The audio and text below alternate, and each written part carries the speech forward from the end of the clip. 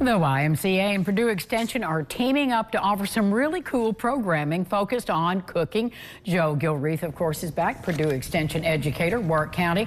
And Dana Sony is here. I've been calling her Diane, but it is Dana, registered dietitian, lifestyles coach with the Ys. Good to see you both. Thank you. And happy partnership here. We love partnerships, you know that. We do. I know you do. So, Dana, I'll start with you. So, the Y often has programs that feature healthy programs. And cooking, you have a great kitchen over there too. So why this partnership? Well, the Y is more than just, everyone thinks exercise, right, of course. But to be truly healthy, you also need to be eating well. And so that's why we thought, all right, let's bring in Perdue Extension because they're experts at teaching how to eat healthy on a budget. Programming champs. So they are. They truly are.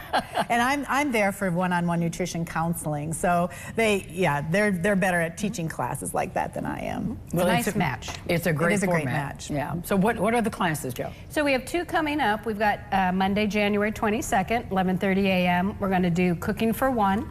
And the following Monday, on the 29th of January, we're going to do Cooking Under Pressure, which is how to use an Instapot. So Instapot, pressure cooker, not pressure canning. This is just pressure cooking with an Instapot. And the Cooking for One has been requested a lot because there are people cooking for one or maybe two. They've downsized and they find that a little challenging, might need a little motivation. So we're going to talk about a little bit of the psychology of cooking for yourself and also why that is important, how to approach that, and help motivate people to get back to eating healthy for themselves. And then the Instapot, sometimes people have already bought one, got it as a gift, it's sitting in a closet, it needs to be dusted off, or they're thinking of getting one because they heard that, they're so great or whatever. So we're gonna go over what they are, what they can do, how to use them. I'll demo it, we'll sample some food. And this is a good time because people are home looking for maybe some things to do around the house. So dust off a kitchen appliance, read your manual, see if it's something you can fiddle with, experiment, and get to some healthy eating.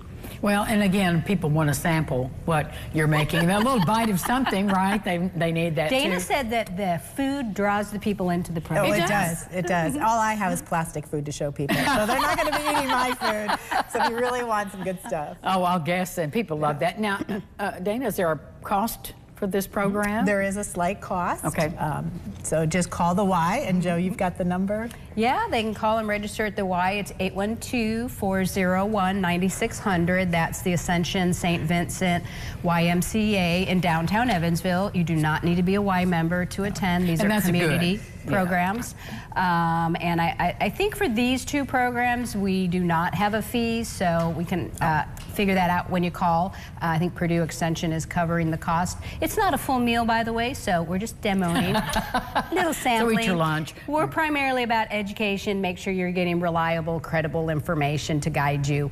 And it's such a lovely setting there at the YMCA. And if you're not a member, I'm sure someone from the membership department would be happy to show you around and see what else the Y has to offer. And we're pretty proud of our downtown Y. It is a great facility. Well, both of them are. But, having that downtown, right down the block from me is a real treat and glad to have it. Now, are both the classes going to be in the kitchen?